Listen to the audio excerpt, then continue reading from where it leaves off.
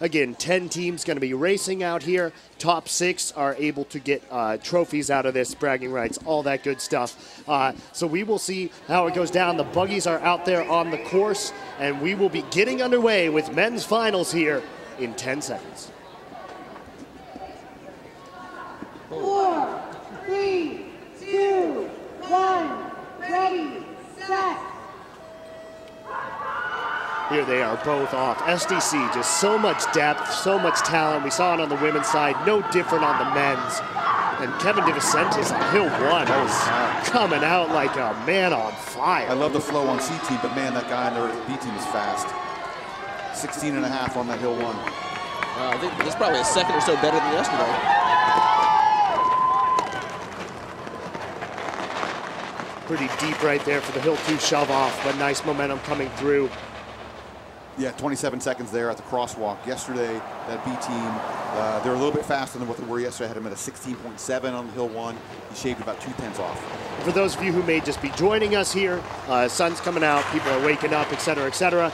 This part of the race is the free roll. There is a driver in these buggies, a very small girl, controlling that thing. 52-second stop sign time, and they're driving it right now, probably going 37, 38 miles an hour, something like that, as they enter the chute.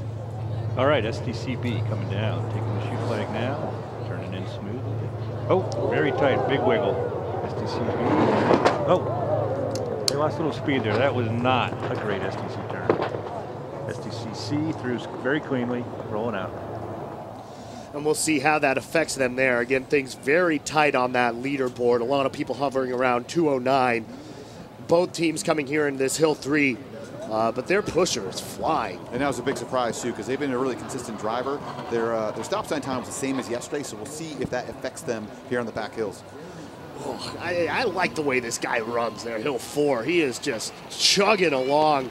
They're really pushing for it, trying to make up for some of that lost time in the chute right there. And I love how yoked he is and his boob is hanging out.